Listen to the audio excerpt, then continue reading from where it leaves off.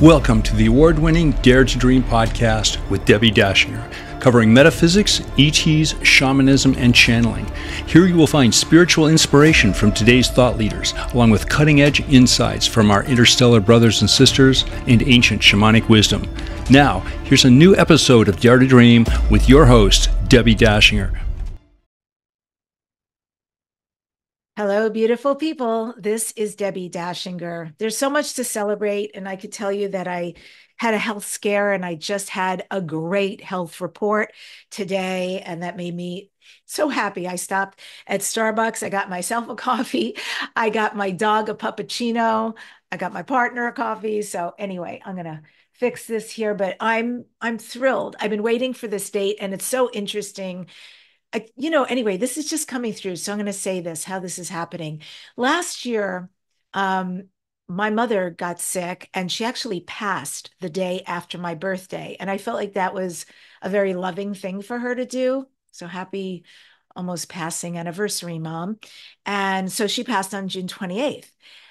I did feel like she really took into account, like, I don't want to die on my daughter's birthday. That would be funky for her every year to have that memory connection, that reference point. So it was very kind of her. And this year, the day before my birthday, I have this beautiful health report that I've been waiting for. So I'm very happy about that. And I'm also going to be having a conversation today with somebody who I've not spoken with before, you may not have heard about before. But when I got his email, I was like, whoop. What is this? This is cool. I need to know more. So we're all going to learn more together today. So beautiful people.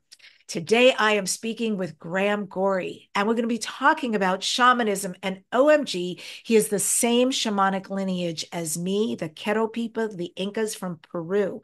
That's so deep and beautiful. And his mentor was my mentor, right? So not my original mentor, but every mentor I've had, all four of them have been Peruvian, woman or man. And this one in particular for both of us was very important in my life and in his too. So we will be talking about, for him, shamanism, channeling, and how humanity can move consciousness across timelines. This show, Dare to Dream with Debbi Dachinger, won 3 Talk Radio Positive Change Awards, won the COVOR Award for Best Radio and Podcast Show. Whelp magazine named Dare to Dream one of the top 20 best podcasts to listen to this year, and it is high ranking under self-improvement in Apple Podcasts. If you're on YouTube with us, take a look at membership. I highly recommend you sign up and join, because that's where the folks who become members, we're going to be able to do these privately. The interviews, Q&As with our guests, and also some work with me. So sign up now. My Gaia TV episode is released. So go over to Gaia TV and click on Beyond Belief. That's the TV show with George Nori. George interviewed me recently and about shamanism and extraterrestrials, in fact. So please support me. Go to Gaia TV. If you don't have a subscription, there will be a link in the notes so you can get a free Gaia TV subscription for 2 weeks. Also, in July, my shamanic energy healing program is opening up. I'm very excited to see the people signing up for that. And specifically, I am not teaching shamanism. I am gifting every single week a 1-hour healing experience. So if you're at a point in your life where you're ready to up level, you're ready to release darkness, obstacles, any kind of patterns that have been pervasive, and definitely bring in the new energy, right? The ascension energy, the dreams coming true. We came here to create big. I would love to work with you. So look for the link in the notes as well for the shamanic energy program. It's starting really soon, so don't hesitate if you feel that yummy, yay, I want to do this. I am speaking on the Galactic Origins Cruise to the Yucatan in December. Link in the notes. Cannot wait. Unbelievable presenters, beautiful days at sea, going to sacred sites. And finally, also in September, I am speaking in Glastonbury, England, and that is sacred site territory. Link in the notes. I'm a book writing coach. I also take your book to a guaranteed international bestselling status. And finally, I do some PR publicity work for folks who want to get booked on podcasts. If you would like to learn some of this information to do it on your own, I have a gift for you, and it teaches you how. Go to debbidachinger.com/gift. It's DEBBIDACHINGER.com/gift. My guest is Graham Gori, who channels a non-human intelligence, who is one of the creators of the human genome. Graham began as a journalist working in Havana, as a translator, wow, amazing, for Fidel Castro at Cuba's largest newspaper, Granma. He was then hired by the New York Times in Mexico and later became the Associated Press's foreign correspondent in Bolivia during a time of social upheaval when Bolivia's indigenous leaders rose to power. While covering a story about global warming in Peru, he was introduced to the Quero Indians, protectors of the ancient shamanic wisdom.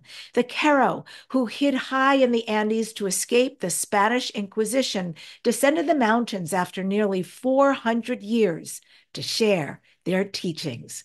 Graham spent 7 years learning their practices and became an initiate after receiving the rite of the womb. He then connected with a creator being who revealed a transformative message for humanity. As a direct transmission, Graham's first book, Electric Ape, is a collection transmitted from the correct creator being. Electric Ape is a guide outlining steps for humanity to move consciousness across timelines and undergo a metamorphosis into beings existing in anti-time. Wow. The book explains how humanity's junk DNA can activate dimensional shifts when Earth's magnetic field changes. Graham's work offers profound insights into Earth's current upheavals and humanity's evolutionary potential. You can learn more at his website, which is grahamgori.com. And with that, I welcome Graham to the Dare to Dream show. It is so great to have you here today. Yeah, thank you for inviting me. I'm honored. Graham, I have to tell you, I had to keep stopping while I was reading your bio. I already have a bunch of things I want to ask you. And then I realized, looking back over your bio, it's like I could do a whole show with you just based on the bio. I have Yeah. so many questions. That's a fascinating life. So I feel like I almost have to stop there. Like you really had an incredible time. New York Times, Associated Press, being in Bolivia when the indigenous leaders rise to power, which is pretty cool. I'm all hmm about that. And then covering this global warming story in Peru. So tell me, there you are covering this story. How were you introduced to the Quero Indians? Well, when we went deep into or high up into the Andes, I didn't actually meet any of the Caro there, but one of the at the bureau in La Paz in the office manager was Freddie Quispe, and he turned out to be Como Freddy Quispe, Singona? no, I don't think it was him, Different. but Oh, yeah. okay. But my introduction into the Caro was kind of like, I was imbued in their teachings in Bolivia, but I didn't actually begin. I began with Alberto Viodo about a decade later, but I think, it was kind of like I was introduced to them while in Bolivia. And yeah, being in Bolivia was just like, it was a wild ride, especially during that time. Um, Why do you say yeah. wild ride? Because when I got there, the president was Gonzalo Lozano, I think his name was, and he could actually barely speak Spanish, or he posed as he spoke with a gringo accent, and it was very interesting because he was kind of like what many would consider to be kind of like a puppet leader. He was there protecting the interests of those that did not represent the indigenous culture. So at that time, Evo Morales was like rising, and he was about to be elected. So I was there during that time, and there was a lot of social upheaval. And I had never, although I had lived in Cuba, I lived in Mexico, and I think for anybody who goes from here, from the United States, into Latin American culture, you just see so much more life. You know, you see much more birth, and then you see much more death. But when I got to Bolivia, the amount of death that I was exposed to was actually, you know, traumatic. You know, the very first day I got there, and a lot of people know La Paz is really high in elevation. And so physically it's a, you know, it's hard on the body. And I got there, and that very night at 3 o'clock in the morning, I get a call from the video producer. He's like, "Hey man, like we gotta go." And I'm like, "Okay." And so we get in his Jeep, and it's still dark. I have no idea where I'm at, but we end up going down this road down into the jungle, and there was a bus accident. And this road is terrifying. They call it the highway of death. And, you know, as dawn begins to break, you know, he leans over his shoulder. He's like, "Hey, look out the window." And I looked to my left, and like there was literally nothing there. I mean, it was just like, you know, thousands of feet down into the jungle, and all this mist was coming up. And yeah, it was extremely jarring. Like it was this bus accident where, you know, everybody died basically except for one man who was able to climb up thousands of feet from the jungle floor up into the Andes and report the crash. So yeah, it was just it was a very raw experience, I would say. That sounds like it. Wow. Okay. Yeah, not many people would go through something like that in the United States. And so you're introduced to the keto, and then you say 10 years later, you start working with Dr. Alberto Villoldo. And for Hmm. folks who don't know, he and his wife, Marcela Lobos, run the Four Winds Society. And that is well, they do a lot there. I won't even go there. But tell me about that period of your life. What happens? Well, during that time of my life, I was going through my separation, which eventually became a divorce. But it was my spiritual awakening because it was extremely traumatic for me. And when I started going through this process, a friend of mine who was an acupuncturist said, "Hey, I have somebody who's doing very avant-garde therapeutic work, and I think you should speak to her." And so I did, and it ends up that she uses MDMA and ayahuasca to unlock trauma. And so I said yes, you know, being an adventurer, and in part because when I was in Bolivia, I met a lot of people who were on like the ayahuasca path. At that time, I didn't do it, but I ended up doing it. And when I did, something extremely unexpected happened.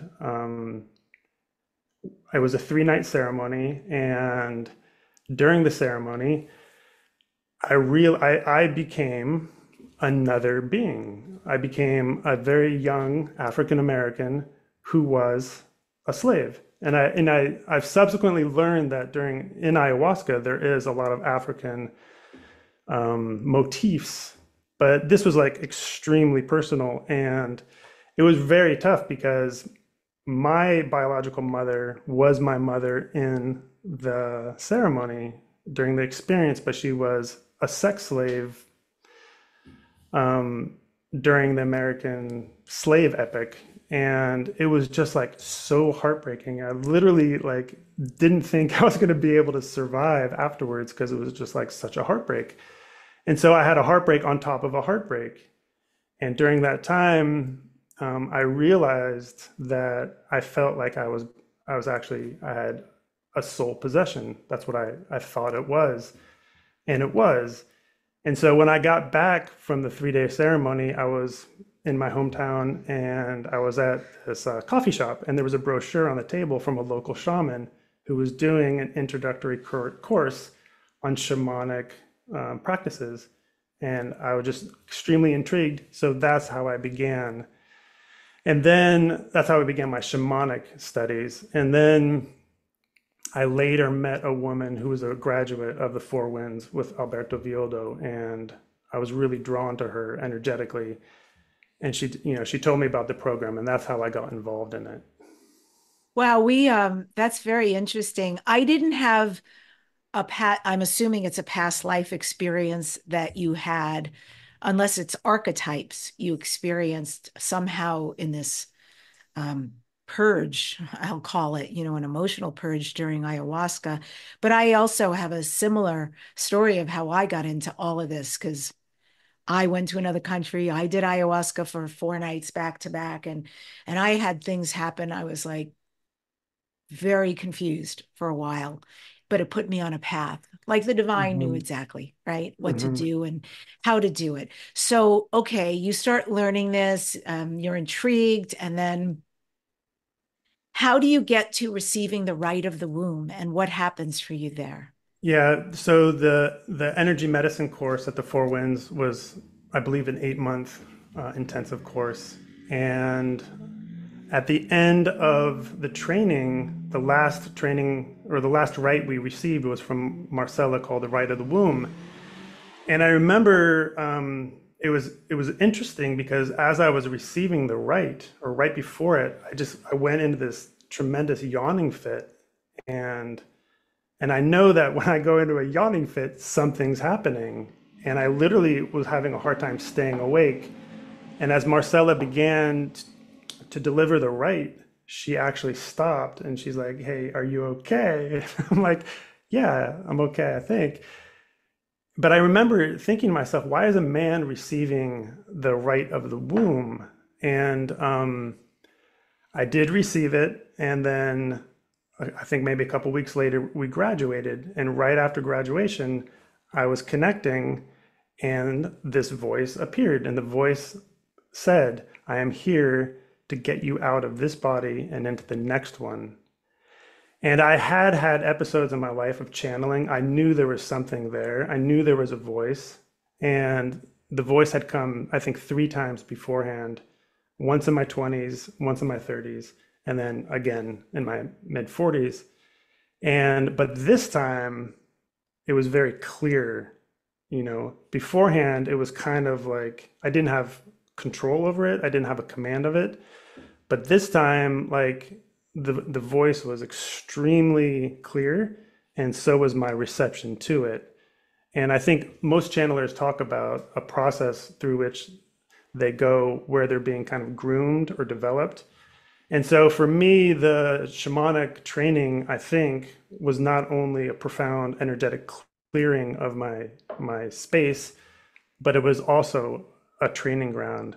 And so once I started to receive the voice, I had to figure out what my relationship was with it, right? Because at first I was kind of like, I didn't think the being was talking to me necessarily. I just thought I was like listening, right?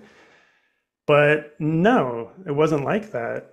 And, he started to talk about things that were really uncomfortable to me, because as he was talking to me, he was also accessing, I think, my destiny or what my purpose in this life, to not only receive this, but to deliver it. And so while I was fascinated and I wanted more information, I was also terrified by the idea that someday I was going to have to go out and share it as I am now. And he kept on asking me, is like, at what point are you actually going to start believing me? Because what he was telling me, I was having a hard time accepting at a level of belief where, it's like, okay, this is real. Well, let me ask you, because earlier, Graham, you said during the ayahuasca experience that thereafter you felt like you had some kind of a possession, right? If that's the way you described it, or some kind of soul situation going on. Is that at all connected to this being, or did that get handled? Did that get, did somebody come along who was able to relieve you of that? Yeah, I did a soul retrieval and all of that, depossession. I think I don't know. I don't have like a really clear understanding of why that happened. What I do know is his name was Nestor. Nestor wasn't just like a slave. He was a very intrepid runaway slave. Like he would not accept his enslavement. And so he had this extremely deep and profound drive for freedom. Mm. And I think as we move along in this discussion, what the creator being is channeling to me now, the most important, I think, aspect of it is he's saying humanity is at a point now where we can achieve dimensional freedom. We no longer have to be dimensionally enslaved.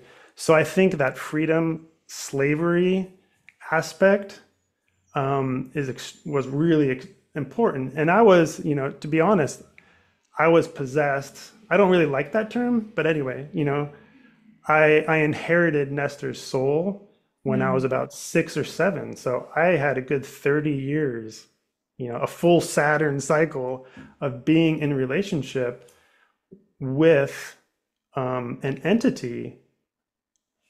I guess you could say I was enslaved to a slave. Mm. And so I think for anybody who reads the book, The Electric Ape, the concept of being a slave is talked about a lot.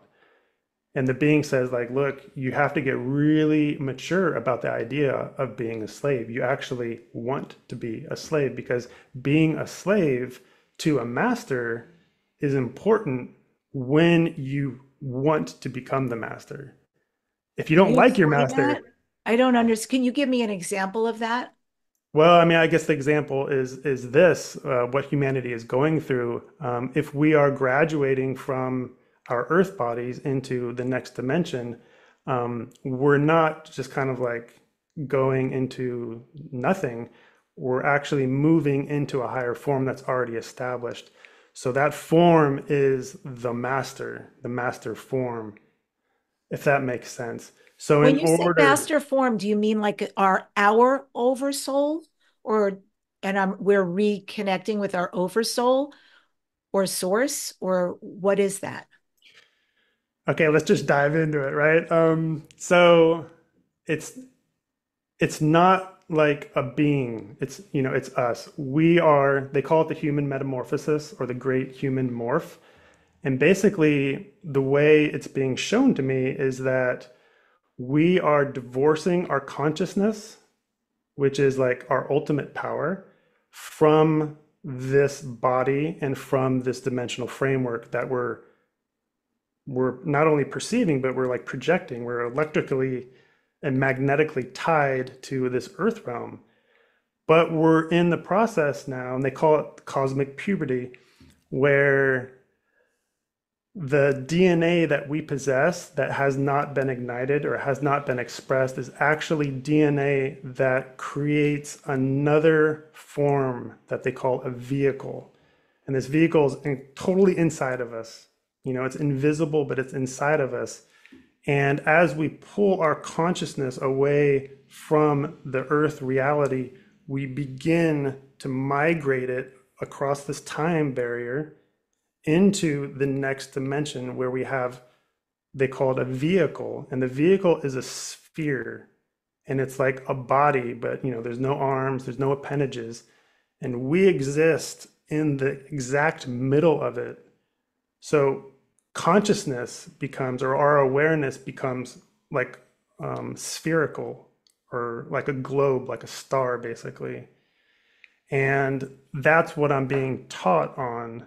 And so when they talk about a metamorphosis, they're talking about pulling our consciousness, our awareness away from this earth reality and moving it into this transitionary sphere where we undergo a metamorphosis and learn how to exist in the other dimension, which is very different than what we're living in now. Have you done it, Graham? Have you had the experience? Well, yeah, because when I watch other channelers work, to me it seems it's a stream of information, right? And they just kind of like they get in and it's a stream. It's not how it works for me. At the beginning, it was kind of like, okay, I'm hearing the voice, but now they're like, we're not going to give you more information until you actually do the work because it'll be meaningless. Mm.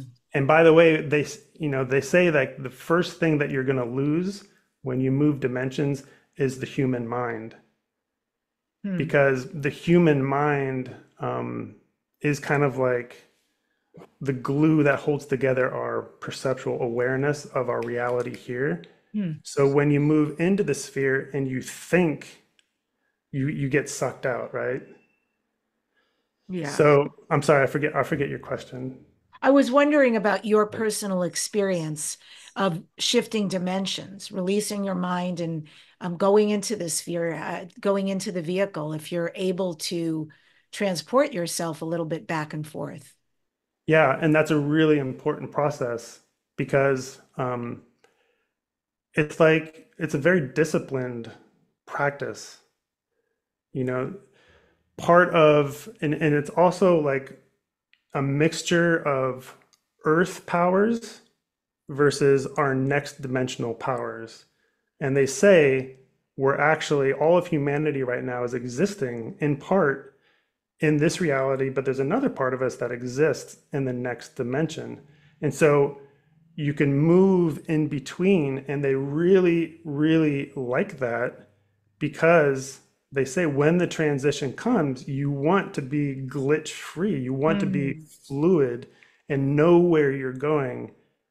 And so, and like when I started doing it, it was really awkward, and I would kind of like dive in, I would go really fast, and then get all confused, and they're like, no, go back and go in slow this time.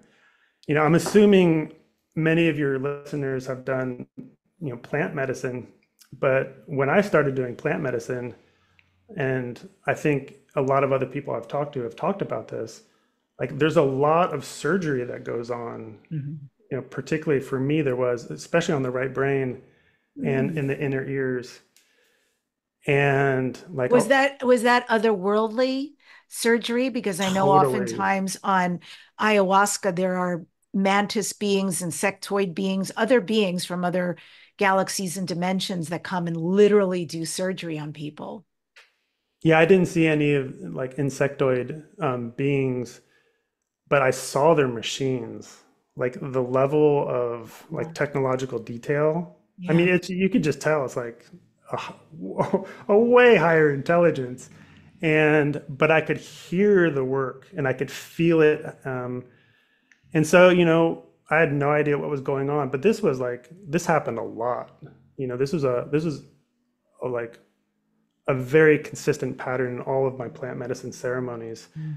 And it was cleaning. And what I think was happening is they were preparing, Yeah. they're, they were hitting these, like preparing these gene frequencies so that they could be expressed. And I think maybe just to kind of like complete this thought about where we're going, this dimensional shift. Yeah. Um, Basically, what I perceive is happening is when we cross time barriers and get into the next dimension, we become capable of manufacturing gravity. The vehicle that we exist in exists in space-time. Like what exists outside of Earth's atmosphere is what we're going to be living in. So we become basically an atmosphere unto ourselves, and we create our own gravity. And it's absolutely fascinating to watch how this works because our organs, like our kidneys, our heart, like Yeah. we don't become something else. It's just that like our bodies begin to manufacture a different gravity, a different energy, and our bodies know what to do. It's fascinating. Okay. There's so much amazingness to unpack there. I'm going to actually take a step out before I deep dive into some of what you just said. Two things. First of all, for the audience sake, you had brought up the right of the womb, and I am a Moon Key rights practitioner. I do the right of the moon every new moon. right? And so every time there is a new moon, I do it.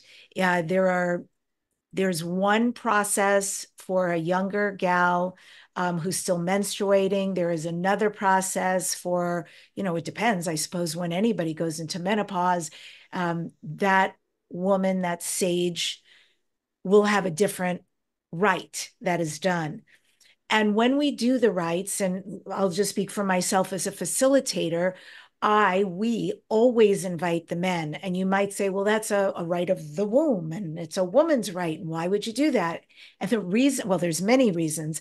One of the reasons that we invite and love men to come to these rituals is, first of all, men have been women in other lifetimes. Second of all, men came from a woman. A woman gave birth to each man who is in attendance. And third of all, because the men in their divine maleness, if you will, stand as the protectors of this circle. And of course, I know people who listen to the show are so evolved, so I'm really not worried, but I do like to be clear.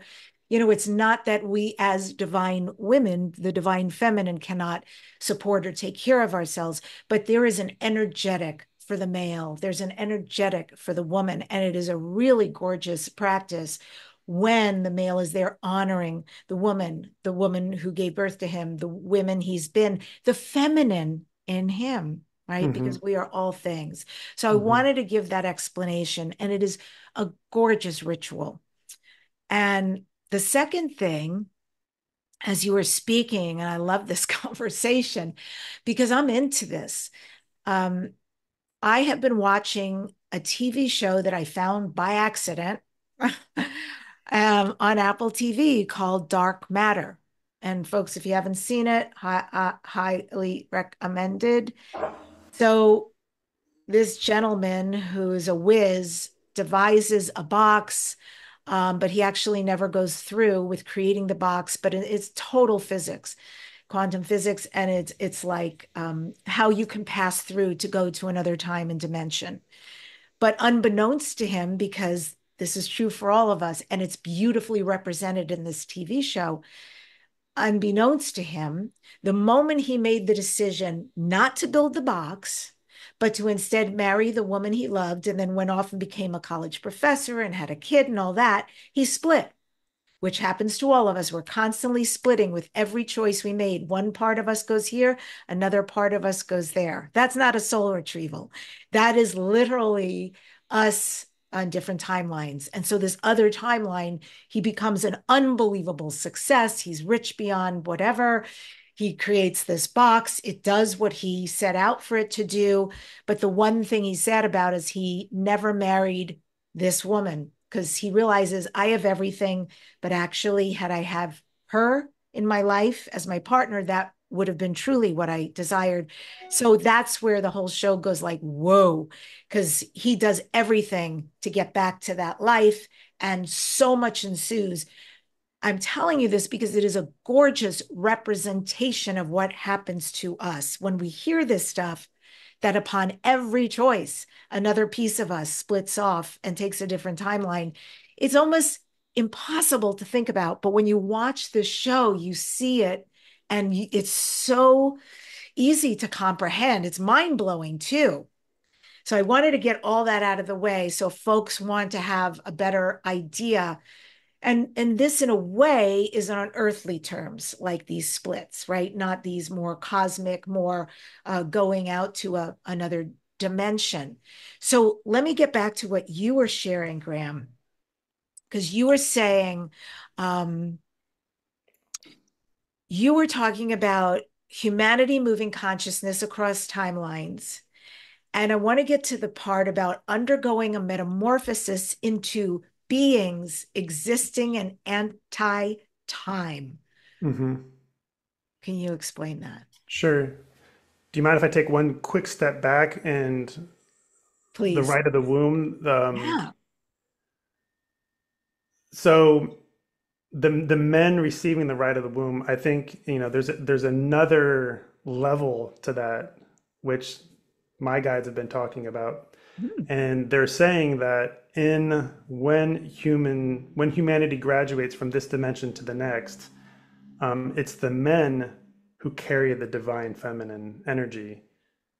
There is kind of like a reversal going on, because when they talk about this metamorphosis into, or into the crossing the time barrier into this sphere that they call a vehicle, they also call it a time embryo. And when you read the book, you'll see that like when we go into the next dimension, there's not going to be any differentiation between the sexes, but of course we're on Earth and it's very important. And they say that when in Earth bodies we go through puberty, girls hit it first and then the boys second, right? And so there is a division of, you know, of functionality. And they say when we go through cosmic puberty and when we birth ourselves into the next dimension, it's the men who hit puberty first and then the women second.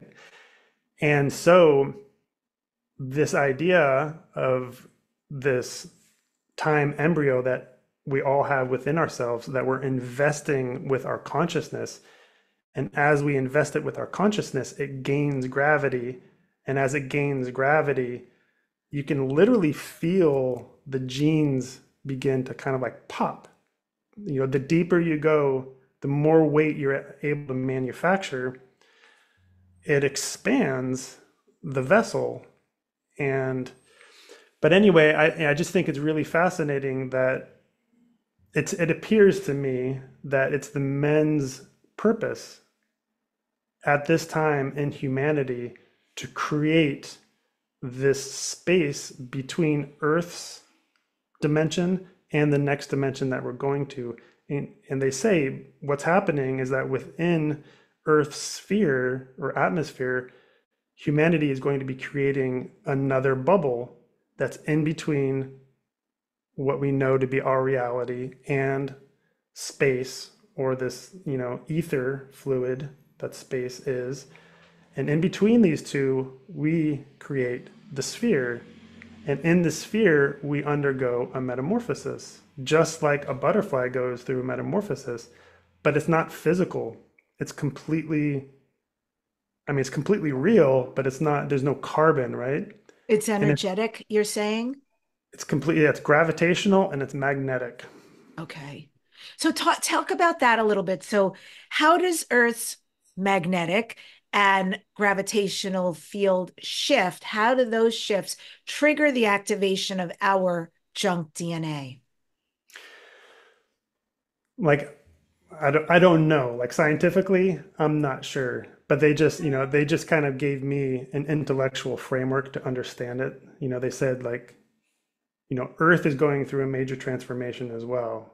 And they're like, the fact that you're on Earth isn't accidental. Being on Earth, they say that being human on Earth, the purpose of being human on Earth is to create what they call God seed. You're here creating God seed. And they say that as Earth moves in the galaxy, I guess it's like exposed to different, I'm not sure, areas of the universe where Earth's magnetism or its gravitational field shifts a little bit. And they say that this is predictable. Like they know this is going to happen. And they designed the human genome to begin to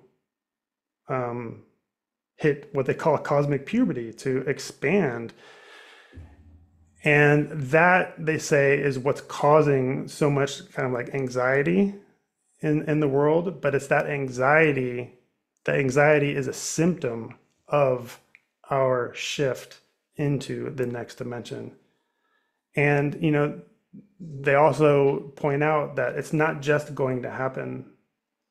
Like, you know, they point out that humans think that, you know, evolution just kind of like happens and it's just like it's done. But they said, if you want to graduate from one dimension to the next, you actually have to do the work. And the work is all based upon your dominion over your consciousness, because consciousness is what ignites universes. Wow. This sounds like ascension on crack. Yeah, like I have no idea how this lands with people, you know? Like, But I mean, it's really beautiful because we keep hearing, 5D, da da da da. And then some people channel like these beings, this collective I channel, they're in the ninth dimension, the 12th dimension. And then we hear about what's happening to us here on Earth and that we're literally physically, emotionally, everything, with some of the discomfort or, like you said, the anxiety that people are experiencing, like it's real. That there is a lot of changes at a cellular DNA level going on. And when I hear you describe this, it sounds like, the next level, a conversation about ascension. So the question is, people who are watching, people who are listening, what steps can they take so they begin the process of moving their consciousness, very important, and moving their consciousness away from Earth's gravitational field? Can they do this at home on their own? And if yeah, so, how? absolutely. Yeah, it's in the book. It's in Electric Ape, which is on Amazon. The first step is to stop time. And they differentiate stopping time from, it's not stop thinking. Stop thinking is a lot different than stop time, because when you stop time, you're actually commanding a knowing within your body to begin to separate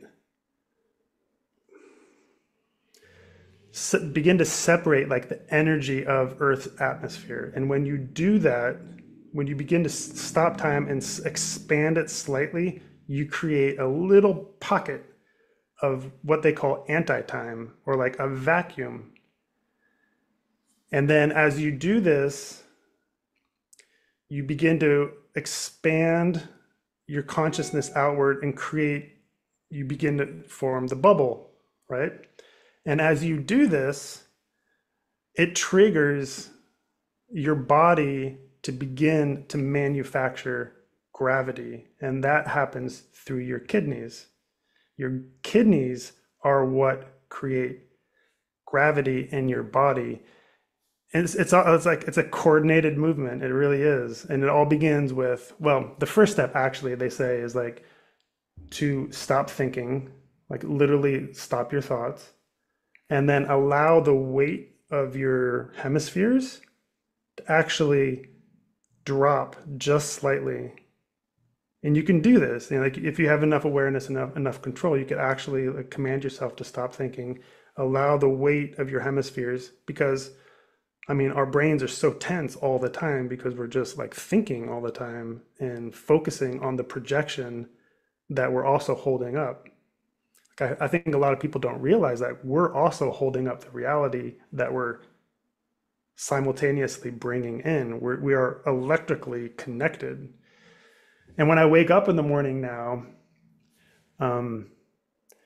like there's always like a little lapse of time when I wake up before my brain kicks in, and you can feel it. It's different. You're like in that in-between state, and then I could just feel my brain kind of like click, or just like energetically kind of like suck in. But anyway, so as you allow the weight of your hemispheres to drop a little bit, that actually creates that movement of consciousness where you can stop time and begin to expand it. And once you feel that happening, you can expand it further. And then that's when you really gain dominion over your consciousness. And as you do this, as you sweep it outward and you create this sphere, and you make sure you stop thinking. Like if you ever start thinking, you're just going to reverse the whole process and chuck yourself out of the system. That's when, and that's why they like to do it slowly. Like when you start to do this, your body knows what's happening. It's kind of like building a cocoon, right? And as you build this cocoon, the kidneys begin to drop in weight and they pull time down. I know this is going to sound very bizarre, but if you do it, you can actually feel it happening. And then and I find this fascinating as well, but they've shown me and they've explained that once your kidneys pull time down, they actually become what they call a time diaphragm within this sphere. Our diaphragm now like pulls air in and out of our lungs, but in the sphere, it actually creates like a vacuum within the sphere that's operating against space itself, and that's how we move against gravity. That might be a little bit too far, but I I just don't wanted to know. throw It's that out there. fascinating, and people who want, can start to experiment with that. I think that's a good thing to share. I assume, listening to you, knowing about your book, that you are no longer a professional journalist. Have you now shifted over this full-time channeling author, etc.? Yeah. Mm-hmm. Yeah. And actually, on July 26th and 27th, I'm going to be holding a free masterclass. And the masterclass is on gaining dimensional vision, like being able to actually see what it's like in the next dimension. Like, we're not going to be like traveling in space or anything like that. It's nothing like that. It's just how to actually begin to create this sphere and begin to have vision that's magnetic and electrical, and it's has nothing to do with our eyes. And if people are interested, do they go to grahamgori.com? Yep. Yeah, it'll be on my website. Okay. So I'm going to go back to the Inco Quero Peruvian shamanic lineage that you and I both share. And I have a beautiful quote from my mentor and yours, Dr. Alberto Villoldo. And he said, "We must think of ourselves as a tribe, as an international community that has come together with a common purpose of being initiated into the process. We all have to do it together. There is a link that happens where the growth, my growth, depends on the other's growth around us. We can no longer take these steps by ourselves. We have created a synergistic community. We must take a step toward knowledge together." What are your thoughts about that, Graham? Well, my question is, what's the process in that quote? What do you think the process is? I personally, I think it's the work that he's given us. So he's, I'm trying to think of the four Peruvian Inca. It's just amazing. Like there's a reason, which was not mindfully designed by me, but it just so happened the female and all the males I've worked with, all from Peru, and at least three of them of the Inca Quero people. And so I believe strongly. Now, you talked about in your bio, it says the people who hid from the Spanish Inquisition came down and they were there for 400 years in the high Andes. And it was finally safe for them to come down. But another thing that happened with them is that they know the prophecies, right? They know the prophecies of what we're in, what's to come. We're in the middle of a Pachacuti, and I could talk at length about that. Pachacuti means righting things, the time to make things right. That is what we're in. It also means there's a lot of chaos before there's right. Um, and so the shamans, the indigenous, knew we need to start gifting the Western world and other parts of the world ayahuasca. We need to start gifting them with this knowledge, with these practices, with shamanism. And so I believe that people like you and I who like passionately feel this call for something, there is a greater reason. And even outside of us and whatever, deep connection we have from other lives, there is also this connection that we're being given a legacy. I mean, Dr. Alberto, I don't know exactly how old he is, late 70s, 80, around there, but however much longer we have this amazing, amazing human being who is doing everything to disseminate this information. Now Mm-hmm. you and I take it out in the world. So I think when he says, um, well, when we think of ourselves as a tribe, he means an Ayu, right? The Quero word for tribe. And he's saying a common purpose of being initiated into the process. And I think underneath everything you and I learned shamanically or have done in trades or have gift people with or charge people for, whatever that is, that we are bequeathing this process out there. You know, Dr. Alberto always talks about the importance of cleaning our luminous energy field, and that by virtue of doing what you and I have done, we are impacting. It's not just impacting us and healing us, but it ripples out into all of humanity. So that's what I think he's talking about. I know that was a long answer, but I Hmm. think he's saying we are the next ones to do this. And as we do this and be this, it influences the rest of society. And the Yeah, ultimate answer is love, of course. yeah, yeah. When I heard the word process, when I was going through the training, Dr. Alberto stopped with the idea that, um, well, the prophecy of the Caro is that there's going to be a new human arising from the old, like literally. And that wasn't part of the training. And, I follow Alberto, and he alludes to it, but it's not part of his core. And I think that's what he kind of left for the others of us to figure out. And I think that's where we're at in humanity. I mean, I think that's where I think that's why the Caro, took the measures that they took to survive. And, if you watch Billy Carson, he talks about the Peruvians being lineage holders from ancient Egypt. And so I do believe that humanity is graduating from the form that we exist in now, and we are going someplace else, and it's not on Earth, you know? And I feel extremely fortunate because I feel like I'm part of the process of receiving this information that could be of service to people who are really dedicated Yeah. to this process. Because just because we're here on Earth doesn't mean we're all going to be graduating. That might not be what our ultimate purpose is. I think it is for some. You know, one of the things you talk about in your book, Graham, Electric Ape, it suggests that Earth is changing and so are we. So, can you be specific as to the planetary changes and the human changes that are happening in sync right now? Yeah, and this is really edgy, and this is the part that made me feel really uncomfortable. And they talk about it openly in the book. Um, they say like, the human body is going to go extinct. You know, like, and they say it's like this massive kind of like cultural diversion, or it's so taboo that nobody even thinks about it. But they're like, you got to get real. Like, look at the fossil bed.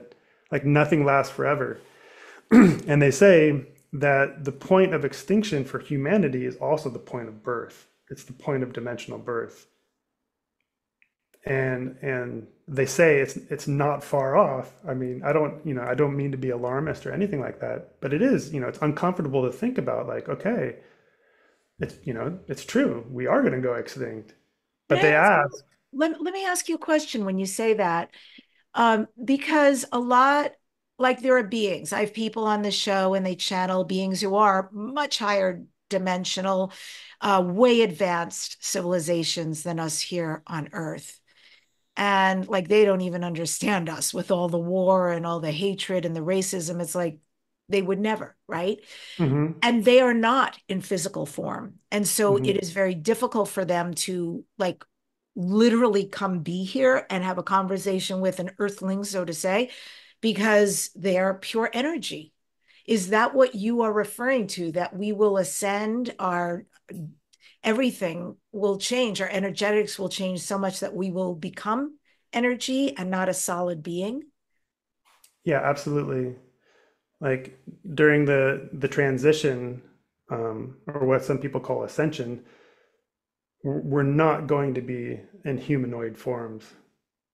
And for me, that's always, even before I started channeling this information, I was always kind of like, intuitively, I was just kind of like, well, are you saying that when we ascend, we're going to be, we're going to look like this or what, And my guides are like, not at all. Like, you're not going to be on Earth, you know? not only are you not going to be on Earth, you're going to be in a totally different medium. Like the fluid that you're going to exist in is not, you're not going to be like coddled and protected within Earth's atmosphere. You don't get that anymore. You have to create your own atmosphere.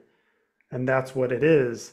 And so it's kind of like the Protestant Reformation when Martin Luther was like, we don't need the popes to be intermediaries between, the source and the Vatican. Mm.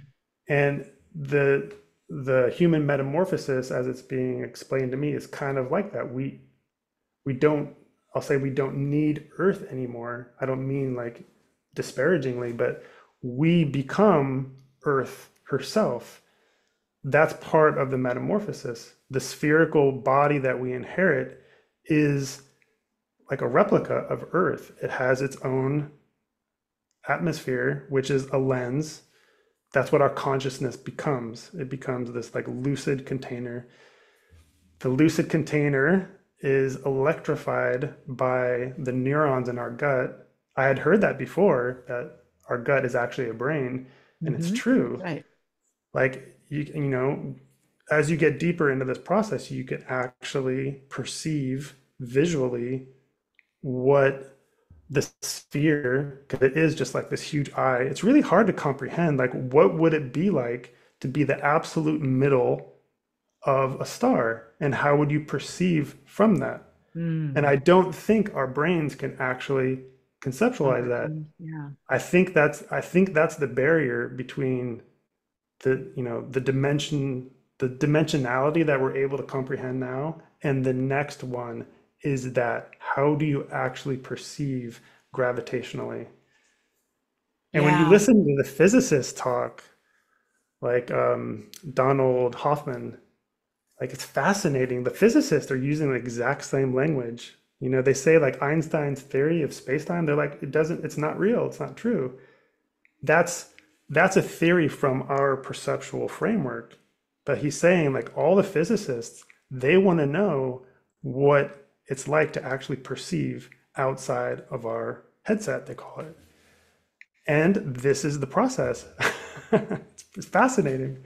It really is fascinating. And, I don't feel uncomfortable listening to it.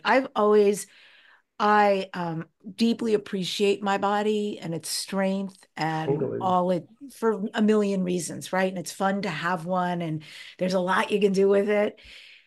And there's always been an aspect of me since I'm a little girl that has not been fully comfortable in a body. And I'm very clear that's because of my many incarnations that were different expressions that were not this density. And so that actually sounds very cool to me when you talk about that and all the possibilities. The freedom, frankly, is what comes up for me. Mm-hmm. And I'm curious, Graham, because we're here at the end. What haven't you said? What have we not talked about that you feel like you really want to share with the audience or they should know? I don't know if there's something that I want to share. I just, the hardest part of this is making it relatable. I really, really, really like deeply in my heart want to make sure that, I can clearly, because it's so hard. It's so hard to put into words the feeling of being in a vehicle, an organic structure that your body can manufacture, and what that actually feels like, and hopefully make it understandable to other people. So, but yeah, I think that's it. And we're here at the end. This is Dare to Dream, Graham. What do you next dare to dream? What are your future dreams and your future goals?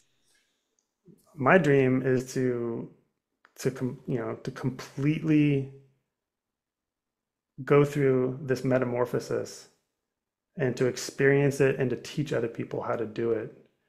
That's my dream, because I do believe that humans at this time have the ability in our earth bodies to actually pull this off, because nobody's going to pull it off for us.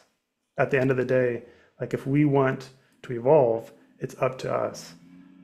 And to me, it's just like the greatest adventure that could possibly exist. And I think it's amazing that I have the opportunity to receive this information and to share it and to teach it.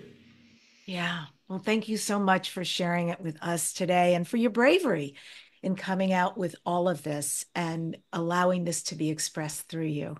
Yeah. Well, thank you for having me and for acknowledging the bravery because yeah, it is scary. And only the beginning, my friend. And so, folks, if you would like to sign up for his class, get his book, learn more about him, you can go to his website. It's grahamgori.com. It's GORI.com. And also, you can go to my website, debbie-dachinger.com, sign up for my shaman class there, also for the Galactic Origins Cruise. And I end today's show with this quote from Terence McKenna. Shamanism is essentially a living tradition of alchemy that is not seeking the stone, but has found the stone. Subscribe to this #1 transformation conversation, Dare to Dream with Debbie Dachinger. And if you're listening on a podcast, head on over to youtube.com/Debbie Dachinger and check out what we look like animated and real. And also join the membership there so you can work with me and some of my guests privately. Next week on the show is the amazing Tony Ghazi. He channels the praying mantis beings. Thank you so much for being with us today. What a joy always to be with you guys. Stay safe, stay healthy, and create all your dreams into your reality.